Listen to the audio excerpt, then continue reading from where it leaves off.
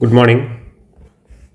Fourth semester BCom, BBA, Calicut University as well as MG University. ഈ രണ്ട് യൂണിവേഴ്സിറ്റിയിലും ഉള്ള കുട്ടികൾക്കായിട്ട് നമ്മൾ ഒരുക്കുന്ന റിവിഷൻ ക്ലാസ് ആണ് ഇവിടെ.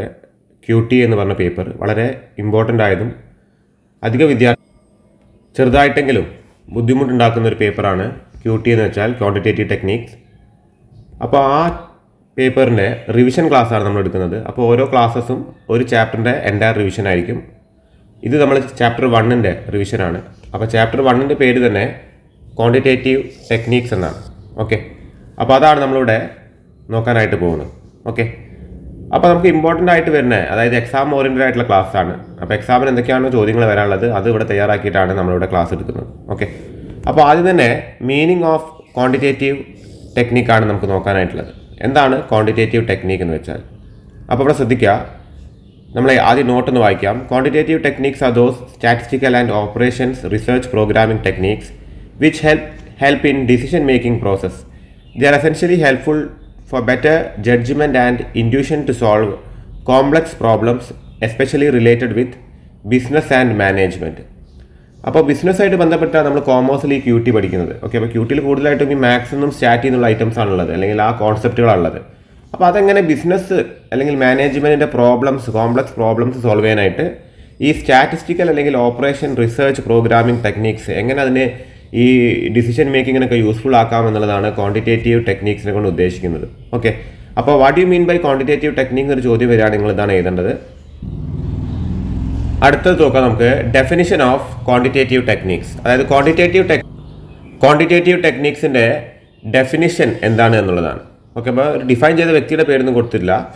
Quantitative techniques may be defined as those techniques which provide the decision maker with a systematic and powerful means of analysis and help based on quantitative data in exploring policies four achieving pre determined goals. അപ്പോൾ നേരത്തെ പറഞ്ഞ കാര്യം തന്നെയാണ്, ഒരു ബിസിനസ്സിന് വേണ്ടി pre determined ആയിട്ടുള്ള goals achieve ചെയ്യാനായിട്ട് എന്ത് യൂസ് ചെയ്യാം?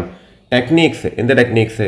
Systematic and powerful techniques, analysis അല്ലെങ്കിൽ എന്താണ് അത്തരം ഹെൽപ്പ് ചെയ്യുന്ന ടെക്നിക്സ് എന്ത് ചെയ്യുക?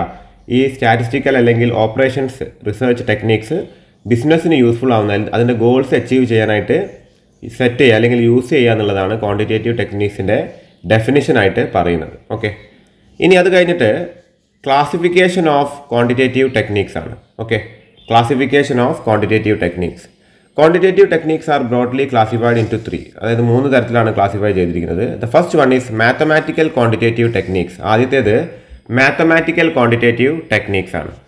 ഓക്കെ, അപ്പോൾ മാത്തമാറ്റിക്കൽ ക്വാണ്ടിറ്റേറ്റീവ് ടെക്നിക്സിൽ ആദ്യത്തെ വരുന്നത് സെറ്റ് തിയറിയാണ്. 3 അതിലും കൂടുതൽ വരുന്നുണ്ട്. അപ്പോൾ ആദ്യത്തേത് mathematical quantitative ടെക്നിക്സിൽ first one is set theory, second one is matrix algebra, third one determinants. അപ്പോൾ ഈ മെട്രിക്സ് ആൽജിബ്ര ഡിറ്റർമിനൻസ് ഒക്കെ തേർഡ് സെമസ്റ്റർ, പ്രത്യേകിച്ച് Calicut university third semester BNM എന്ന് പറയുന്ന പേപ്പറിൽ BCom വിദ്യാർത്ഥികളും BBA വിദ്യാർത്ഥികളും പഠിക്കുന്നുണ്ട്. ഓക്കെ, അപ്പോൾ ഇതൊക്കെയാണ് പ്രധാനമായിട്ട് ആദ്യം വരുന്ന മാത്തമാറ്റിക്കൽ ക്വാണ്ടിറ്റേറ്റീവ് ടെക്നിക്സ്. ഇത് കഴിഞ്ഞിട്ട് അടുത്തതായിട്ട് നോക്കാം നമുക്ക് ഡിഫറൻസിയേഷൻ. അടുത്തത് ഡിഫറൻസിയേഷൻ, പിന്നീട് integration. Okay, then probability. Okay, differentiation duplication വന്നിട്ടുണ്ട്, ഇൻ്റഗ്രേഷൻ കഴിഞ്ഞിട്ട് പിന്നെ പ്രോബബിലിറ്റി. ഓക്കെ, അപ്പോൾ ഇതൊക്കെയാണ് മാത്തമാറ്റിക്കൽ ക്വാണ്ടിറ്റേറ്റീവ് ടെക്നിക്സ് ആയിട്ട് വരുന്നത്. ഓക്കെ, ഇത് കഴിഞ്ഞിട്ട് അടുത്തത് സ്റ്റാറ്റിസ്റ്റിക്കൽ ക്വാണ്ടിറ്റേറ്റീവ് ടെക്നിക്സ് ആണ്. ഓക്കെ, അപ്പോൾ എന്തൊക്കെയാണ് സ്റ്റാറ്റിസ്റ്റിക്കൽ ക്വാണ്ടിറ്റേറ്റീവ് ടെക്നിക്സിൽ വരുന്നത് എന്ന് നോക്കാം. Methods of collecting data collect ചെയ്യുന്ന മെത്തേഡ്സ് വരുന്നുണ്ട്. Next is classification and ടേബുലേഷൻ of collected data. Collected ഡാറ്റേൻ്റെ ക്ലാസിഫിക്കേഷനും അതേപോലെ എന്താണ് ടേബുലേഷനും വരുന്നുണ്ട്. പിന്നീട് probability theory and sampling analysis ആണ്. ഓക്കെ, നെക്സ്റ്റ് എന്താണ് ഇൻഡെക്സ് നമ്പേഴ്സ് ആണ്. അടുത്തത് കോറിലേഷൻ ആൻഡ് റിഗ്രഷൻ ആണ്. അപ്പോൾ ഇതിലൊക്കെ ചിലതൊക്കെ നമ്മൾ എന്താണ് ഈ ഒരു ക്വാണ്ടിറ്റേറ്റീവ് ടെക്നിക്ക് എന്ന് പറഞ്ഞാൽ നമ്മുടെ ഈ ഒരു പേപ്പറിൽ ചില ചാപ്റ്റേഴ്സിൽ ഈ കോറിലേഷൻ, റിഗ്രഷൻ ഈ വക കാര്യങ്ങൾ, അതേപോലെ പ്രോബബിലിറ്റി തിയറീസ് വരുന്നുണ്ട്, നേരത്തെ കണ്ട സെറ്റ് തിയറി വരുന്നുണ്ട്. ഓക്കെ, പിന്നെ ടൈം സീരീസ് അനാലിസിസ് ആണ് അടുത്തത്.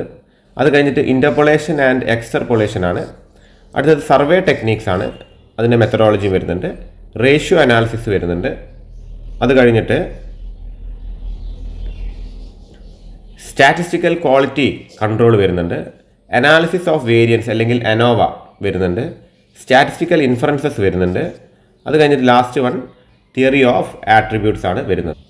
ഇനി മൂന്നാമത്തെ പോയിൻ്റാണ് ഓപ്പറേഷൻസ് റിസർച്ച് ടെക്നീക്സ്. അപ്പോൾ അതിൽ these are programming techniques which are the model building techniques used by decision maker in modern times. അതായത് ഇത് മോഡൽ ബിൽഡിംഗ് ടെക്നീക്സ് ആണ്, ഡിസിഷൻ മേക്കേഴ്സ് യൂസ് ചെയ്യുന്ന ടെക്നീക്കാണ്. അപ്പോൾ അതിൽ വരുന്നത് ഒന്ന് ലീനിയർ പ്രോഗ്രാമിംഗ് വരുന്നുണ്ട്. ഓപ്പറേഷൻസ് ടെക്നീക്കിൽ ലീനിയർ പ്രോഗ്രാം വരുന്നുണ്ട്, അതിൽ ട്രാൻസ്പോർട്ടേഷൻ ആൻഡ് അസൈൻമെൻറ്റ് പ്രോബ്ലംസ് വരുന്നുണ്ട്, പിന്നെ ഡിസിഷൻ തിയറി വരുന്നുണ്ട്, തിയറി ഓഫ് ഗെയിംസ് വരുന്നുണ്ട്, സിമുലേഷൻ അത് മോണ്ടി കാർലോ ടെക്നീക്കും സിസ്റ്റം സിമുലേഷനും വരുന്നുണ്ട്. അത് കഴിഞ്ഞിട്ട് waiting line or queuing theory വരും, inventory planning, integrated production models, network analysis അല്ലെങ്കിൽ പേർട്ട്. അതേഴ്സിൽ വരുന്നത് non linear programming, dynamic programming, search theory, integer programming. അത് കഴിഞ്ഞിട്ട് quadratic programming, parametric programming. Last one theory of replacement. അപ്പോൾ അതൊക്കെയാണ് classification of quantitative ടെക്നിക്സിൽ broadly 3 ആയിട്ടാണ് classify ചെയ്തിരിക്കുന്നത്. അവ 3 ആയിട്ട് ക്ലാസിഫൈ ചെയ്യുമ്പോൾ അതിനുള്ളിൽ ഒരുപാട് സബ് പോയിന്റ്സ് വരുന്നുണ്ട്. ഓക്കെ, അപ്പോൾ അതൊന്ന് നോട്ട് ചെയ്ത് വെക്കുക, അത് പഠിക്കുക. ഓക്കെ, ഇനി നോക്കാനായിട്ടുള്ളത് application of quantitative techniques in business ആണ്. ബിസിനസ്സിൽ എങ്ങനെയാണ് ക്വാണ്ടിറ്റേറ്റീവ് ടെക്നിക്സ് അപ്ലൈ ചെയ്യുക എന്നുള്ളതാണ് നോക്കാനായിട്ടുള്ളത്. അതിൽ ഫസ്റ്റ് പോയിന്റ് പ്രൊഡക്ഷൻ ഷെഡ്യൂളിംഗ് ആണ്. അതായത് ഒരു പ്രൊഡക്ഷൻ, അതായത് ഫാക്ടറി പ്രൊഡക്ഷൻ ഷെഡ്യൂൾ ചെയ്യാൻ ക്വാണ്ടിറ്റേറ്റീവ് ടെക്നിക്സ് യൂസ്ഫുൾ ആണ്. ഏതൊക്കെ നേരത്തെ ചെയ്യേണ്ടതെന്നൊക്കെ തിരിച്ചറിയാനായിട്ട് ക്വാണ്ടിറ്റേറ്റീവ് ടെക്നിക്സ് യൂസ്ഫുൾ ആണ്. Second, purchase and maintaining inventory decision. Inventory ഡിസിഷനും അതേമാതിരി ഇൻവെൻട്രി പർച്ചേസ് ചെയ്യാനും വളരെ ഇമ്പോർട്ടൻ്റ് ആണ്. അത് മെയിൻറ്റെയിൻ ചെയ്യാനും അത് പർച്ചേസ് ചെയ്യാനും എത്ര അളവിൽ വാങ്ങണം എന്നുള്ളതും, അതേപോലെ തന്നെ അത് എങ്ങനെയാണ് അത് മെയിൻറ്റെയിൻ ചെയ്യേണ്ടത് എന്നുള്ളതും. ഇൻവെൻട്രി മീൻസ് സ്റ്റോക്ക് പർച്ചേസ് ചെയ്യാനും മെയിൻറ്റെയിൻ ചെയ്യാനും വളരെ ഇമ്പോർട്ടൻ്റ് ആണ് ക്വാണ്ടിറ്റേറ്റീവ് ടെക്നിക്സ്. ഫിനാൻസിന്, അതായത് നമ്മൾ ഫിനാൻസ് എടുക്കാനും വളരെ ഇമ്പോർട്ടൻ്റ് ആണ്. വലിയ ഫണ്ട് എവിടെ നിന്നൊക്കെ എടുക്കണം എന്നുള്ളതൊക്കെ തിരിച്ചറിയാനും ക്വാണ്ടിറ്റേറ്റീവ് ടെക്നിക്ക് വളരെ ഇമ്പോർട്ടൻ്റ് ആണ്. അത് കഴിഞ്ഞിട്ട് മാൻ പവർ പ്ലാനിങ്ങിന്, അതായത് നമ്മുടെ റിക്രൂട്ട്മെൻറ്റുമായിട്ട് ബന്ധപ്പെട്ടിട്ട് സ്റ്റാഫിങ്ങുമായിട്ട് ബന്ധപ്പെട്ട് മാൻ പവർ പ്ലാനിങ്ങിൽ വളരെ ഇമ്പോർട്ടൻ്റ് ആണ്. ജോബ് അസൈൻ ചെയ്യുന്നതിൽ ഇമ്പോർട്ടൻ്റ് ആണ്. മാർക്കറ്റിങ്ങിന് വളരെ ഇമ്പോർട്ടൻ്റ് ആണ്.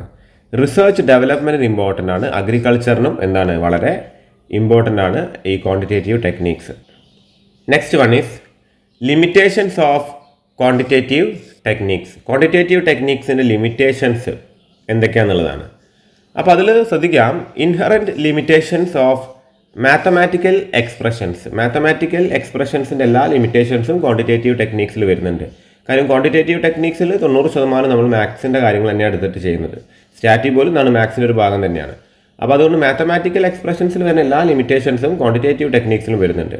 Several mathematical models, equations and expressions are widely used in quantitative techniques. അതുകൊണ്ട് തന്നെ അതിലുള്ള എല്ലാ ലിമിറ്റേഷനും ക്വാണ്ടിറ്റേറ്റീവ് ടെക്നിക്സിൽ വരുന്നുണ്ട്. First point. രണ്ടാമത്തെ point, high cost are involve in the use. അതായത് ഇത് യൂസ് ചെയ്യാൻ വളരെ ചിലവേറിയതാണ്. Cost of collecting accurate data processing, services of experts and R high and hence use of quantitative techniques are costlier affair. അപ്പോൾ QT വളരെ costlier ആണ്. കാര്യം എന്താണ്, ഇത് കളക്ട് ചെയ്യുക, ഡാറ്റ കളക്ട് ചെയ്യുക, അത് ടാബുലേറ്റ് ചെയ്യുക, ക്ലാസിഫൈ ചെയ്യുക, ഇതിനൊക്കെ ചിലവുണ്ട്. അതേപോലെ തന്നെ ഇത് ചെയ്യുന്ന ആൾക്ക് നല്ലൊരു ശമ്പളം കൊടുക്കണം. അപ്പോൾ എന്താണ്, ഇതൊക്കെ വളരെ കോസ്റ്റ്ലിയാണ്. ഇനി അടുത്തത്, do not consider intangible factors. അത് ഇൻടാഞ്ചിബിൾ ഫാക്ടേഴ്സിന് അത് കൺസിഡർ ചെയ്യുന്നില്ല. ഓൺലി ടാഞ്ചിബിൾ ഫാക്ടേഴ്സിന് മാത്രമേ കൺസിഡർ ചെയ്യുന്നുള്ളൂ. ഇൻടാഞ്ചിബിൾ മീൻസ് നമുക്കൊരു സ്ഥൂല രൂപമില്ലാത്ത കുറേ സംഗതികളുണ്ട്, ഒരുപാട് ഘടകങ്ങളുണ്ട്. ഓക്കെ, അപ്പോൾ അതായത് ഇപ്പോൾ മൂഡ് ഓഫ് ദ എംപ്ലോയീസ് അതും തിരിച്ചറിയാൻ സാധിക്കില്ല എന്ത് ക്വാണ്ടിറ്റേറ്റീവ് ടെക്നിക്ക് വെച്ചിട്ട്. അതൊരു ഇൻടാഞ്ചിബിൾ ഫാക്ടറാണ്. എംപ്ലോയീസിന് എന്താണോ ഓർഗനൈസേഷനോടുള്ള ഒരു സമീപനം. Okay, intangible factors such as skill, attitude and expert knowledge of management people in taking decision have no significance if a problem is used by quantitative techniques. Okay, അപ്പോൾ ഇത് intangible factors consider ചെയ്യുന്നില്ല. അടുത്തത് നോക്കാം നമുക്ക്, not A complete decision making process. ഇത് ഒരു പൂർണ്ണമായ ഒരു ഡിസിഷൻ മേക്കിംഗ് പ്രോസസ്സായിട്ട് ഇതിനെ പരിഗണിക്കാൻ പറ്റില്ല. Quantitative techniques are still considered as just the tools four analysis and not A complete decision making process. അത് പൂർണ്ണമായിട്ടൊരു ഡിസിഷൻ മേക്കിംഗ് പ്രോസസ്സായിട്ട് പരിഗണിക്കാൻ സാധിക്കില്ല. നമ്മുടെ ഫസ്റ്റ് ചാപ്റ്റർ വളരെ ചെറിയൊരു ചാപ്റ്ററാണ്. QT എന്താണെന്നുള്ളതും അതിൻ്റെ ലിമിറ്റേഷൻസ്, അതിൻ്റെ ക്ലാസിഫിക്കേഷൻ, ഈ വക കാര്യങ്ങളൊക്കെ എന്തിൽ വരുന്നുള്ളൂ, പ്രധാനമായിട്ടും ഫസ്റ്റ് ചാപ്റ്ററിൽ വരുന്നുള്ളൂ. ചെറിയൊരു തിയറി ചാപ്റ്ററാണ്.